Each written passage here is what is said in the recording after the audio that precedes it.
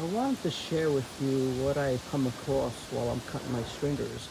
I went on the website dex.com to calculate my risers. I had 9 of them, and it tells me I need a 10-foot piece.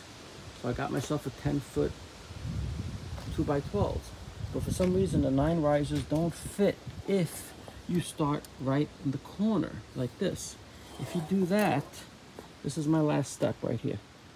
If I started from the corner instead of over here, this wouldn't have enough. It would be down here. I wouldn't have enough lumber. So I had to shift everything over just to make it fit. So what I'm trying to tell you is that if it calculates 10 feet, get yourself a 12-foot board. If it's a 12-foot span, get yourself a 14-foot, and so forth. Gotta give yourself enough allowance. Because if I went the way it shows me on certain videos, you start from the corner, I wouldn't have enough beef here of lumber. And eventually, when I did it from the corner, I only got 8 risers instead of a 9.